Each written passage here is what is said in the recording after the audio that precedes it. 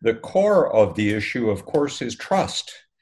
And if we don't... Fine, that's my phone. That's Siri listening on an iPhone. Sorry, in your contacts.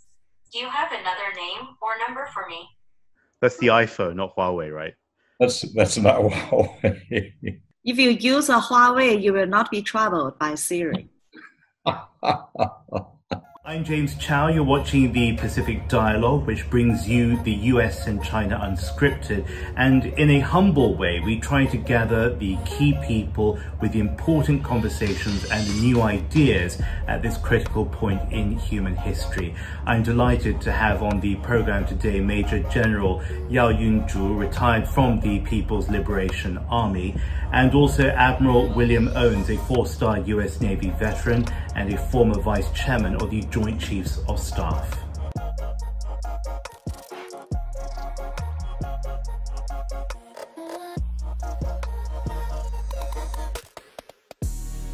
I mean, what are the ways do we look forward in? I mean, we talked about the pragmatic approach that General Yao is advocating for. She said it's not possible.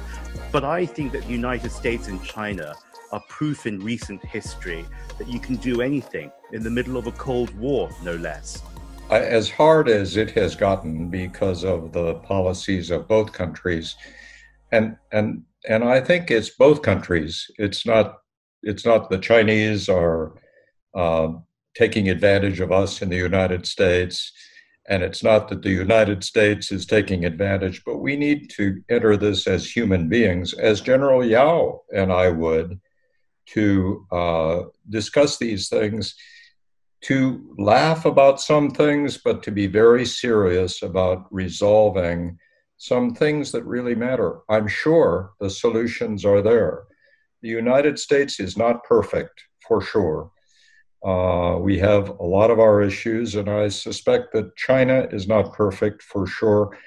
But we are great countries, and no one has made human beings better off in the history of mankind than your country, General Yao.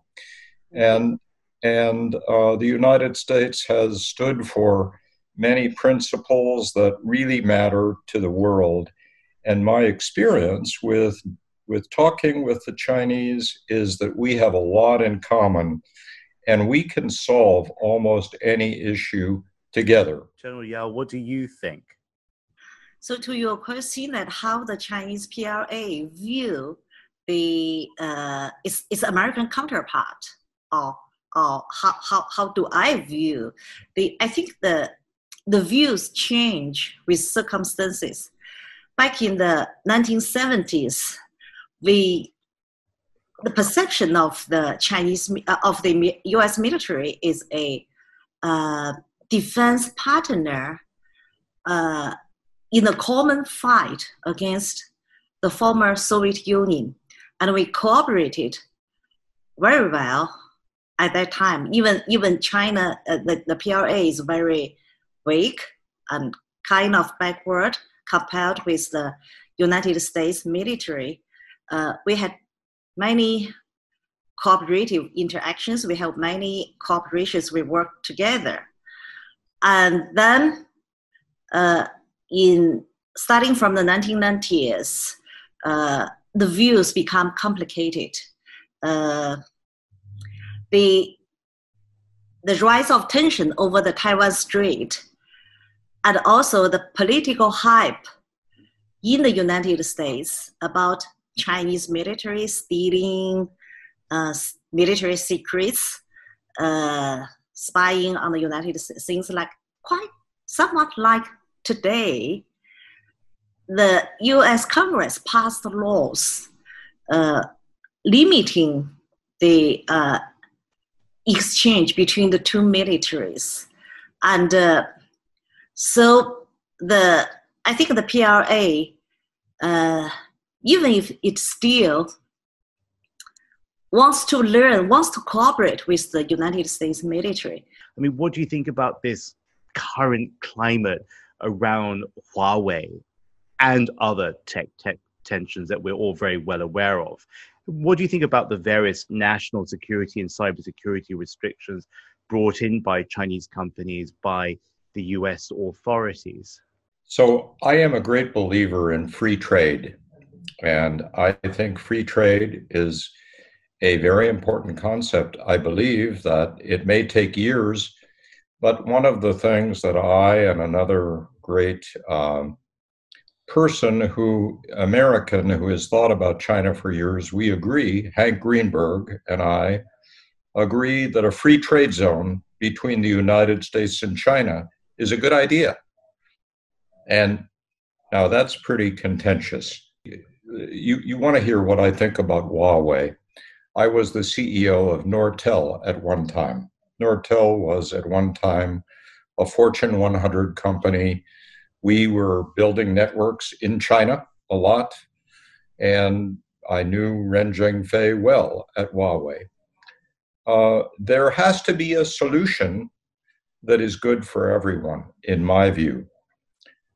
This is not a popular thing to say in Washington, D.C., but I believe that there are ways for us to be sure of the security that we want to have. And we have had more than 40 years of cooperation after China's opening up and reform. And I don't think that anyone, neither in the United States, either in the United States or in China, can change the fact that the huge amount of benefits of good that had been produced from the better relation, from a good relationship of the two countries can be erased all of a sudden.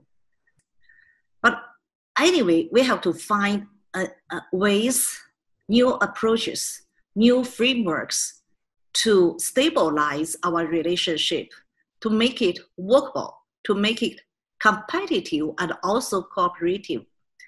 And people like